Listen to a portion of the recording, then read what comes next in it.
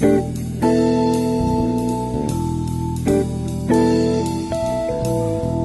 to the Fraser Institute's Conversation Series. I'm Leah Costello. We're delighted to have the Right Honourable Nigel Lawson join us here today. Lord Lawson was a journalist before entering politics and serving in Margaret Thatcher's government until 1989.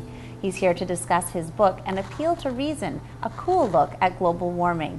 Thank you, Lord Lawson, for joining us here today. Well, thank you for inviting me. So the global warming issue has many dimensions. There's the scientific aspect, political, economic. I'd like to ask you a few questions about the science. The UN's IPCC summary proclaims a scientific consensus. Could you comment on that?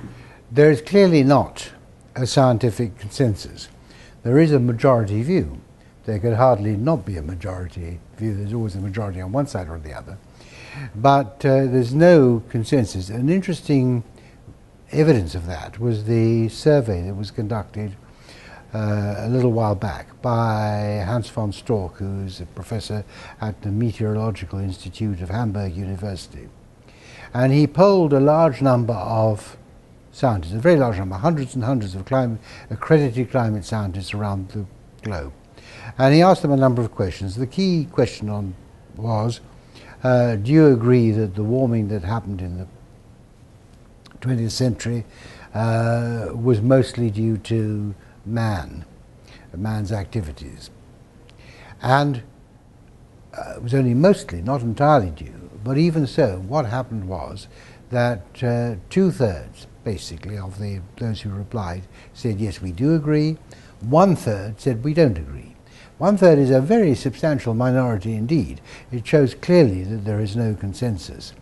And the other thing, which of course we are frequently told by Al Gore and others, which is equally untrue, which is linked to this, is the science is certain. The science is not certain. It's not settled.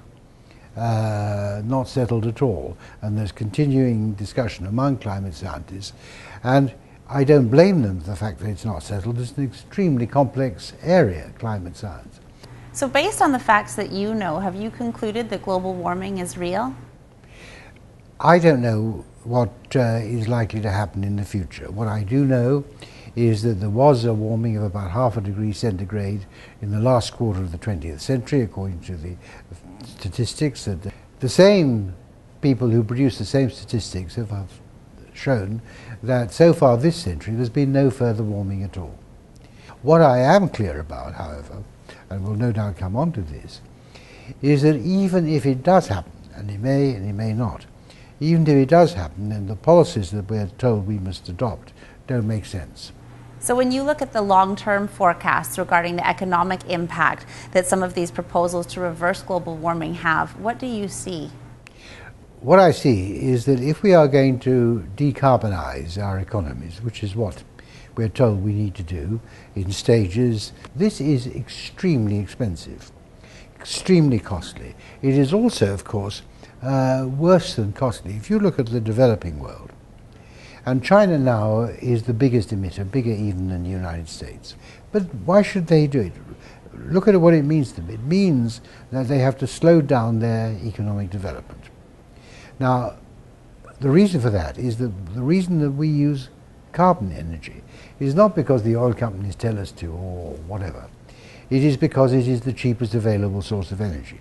And if you go from cheap energy to more expensive energy, you slow down your development. And for those countries with so many people in dire poverty, it actually means perpetuating them in poverty, in malnutrition, in disease, longer than is necessary, taking longer for them to emerge from this. And that is, I think, unethical, and they're not prepared to do it. It's because the cost is so great that you have this row going on.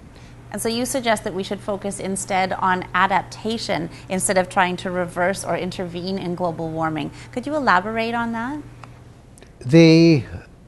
Everybody, even the Intergovernmental Panel on Climate Change, although they're a bit grudging about it, who are the sort of international global authority on this, except that warming does bring benefits as well as bringing disadvantages.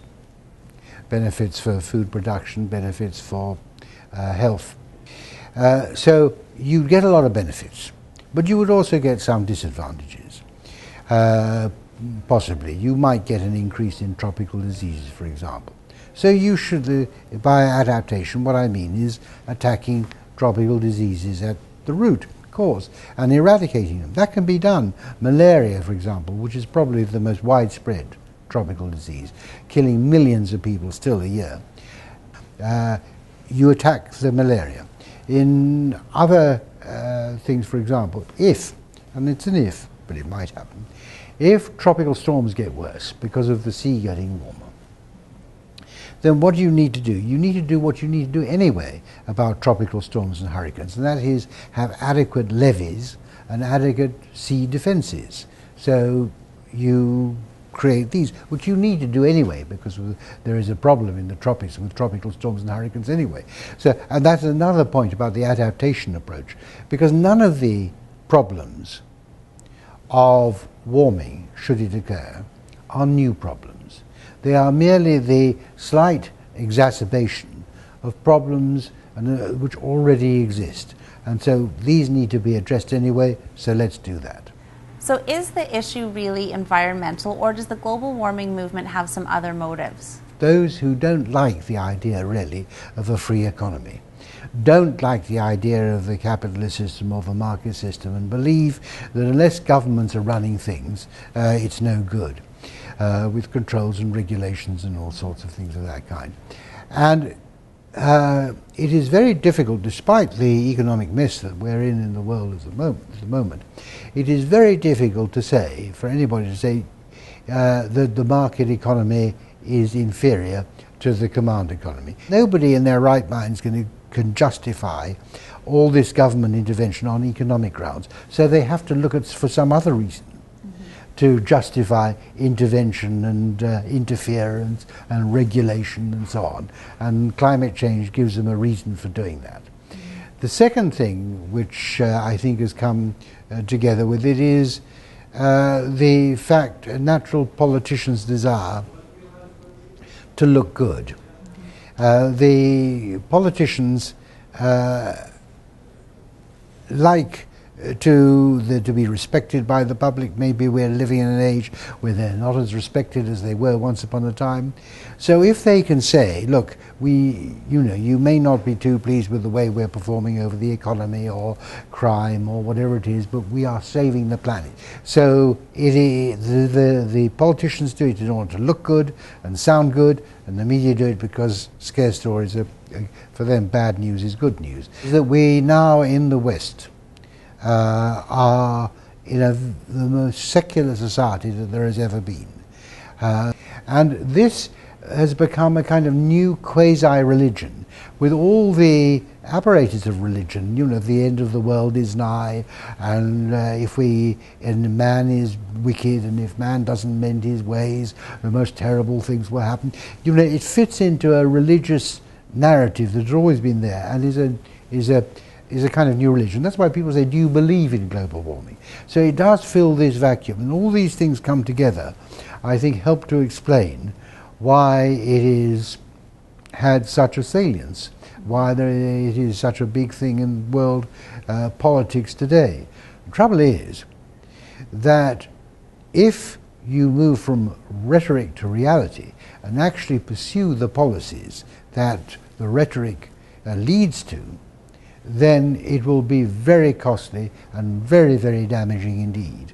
And that is what I am anxious that we shouldn't do. We have enough real problems on our hands, economic problems and indeed other problems, without becoming obsessed with this at huge economic cost. Huge cost to living standards, and of course something which, as I say, even if we think we can afford, but I don't see why we should burden ourselves in that way, the developing world can't. Thank you so much for joining us here today. Thank you very much for asking me. And thank you for joining us. For more information on this issue, please visit our website, FraserInstitute.org, and also make sure that you subscribe for future videos at our YouTube channel, Fraser Institute, or on our website, FraserInstitute.org/multimedia. Thanks again, and we'll see you next time.